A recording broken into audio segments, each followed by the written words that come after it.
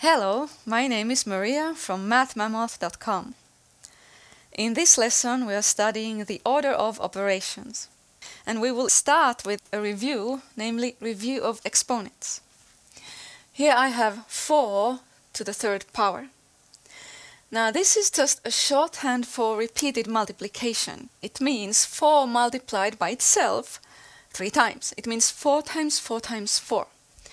And we call it 4 to the third power, or we call it 4 cubed. And 4 cubed comes from the fact that if I have a cube with edge length 4, then its volume is 4 cubed, okay? So I can write out here the repeated multiplication, like that. So we get 16 times 4, which equals 64. That would be the volume of this cube in cubic units. 5 to the second power, it means 5 times 5. It is also called, do you remember? 5 squared. 5 times 5 equals 25.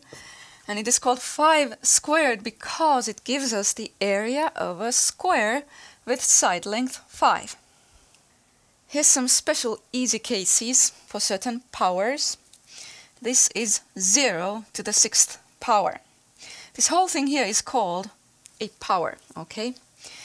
And of course, if you multiply 0 by itself 6 times, all you get is just big fat 0. 1 to the 8th power. You multiply 1 by itself. However many times you do that, you just get 1. And then 10 to the 5th power. So that's one of the powers of 10. There's a shortcut for that. 10 times 10 times 10 times 10 times 10. All you do is write 1, and then zeros here. Tag as many zeros here as you have the exponent. 5 zeros. So we get 100,000. Now I wrote here the order of operations. First we do anything within parentheses. Next come exponents and roots, if you have any, like square roots. We don't have any roots in this lesson. Third, multiplication and division. They are on the same level. This does not mean that you do multiplications before divisions. It means they are on the same level, okay? The general rule is to do multiplications and divisions from left to right. However, if your calculation only has multiplications and divisions, then it actually doesn't matter. You can do divisions first or in whichever order you want. Lastly, we do additions and subtractions. Again, they are on the same level. It does not mean that you do all additions before all subtractions. Normally, you would go from left to right, okay? In case you wonder that if you have only additions and subtractions, could you do them in whichever order you want? That is true also, but you need to understand negative numbers very well before you do that. So we're not going to get into that in this lesson.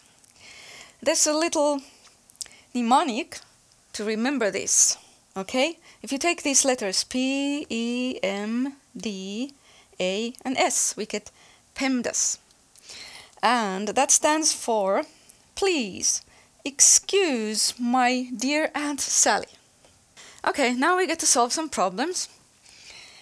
10 squared minus 8 squared. Which operation is to be done first? Okay, it's the exponents, yeah.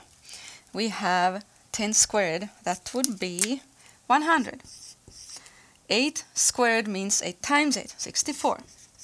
So we get 100 minus 64. So the answer is 36. This is almost the same thing, right?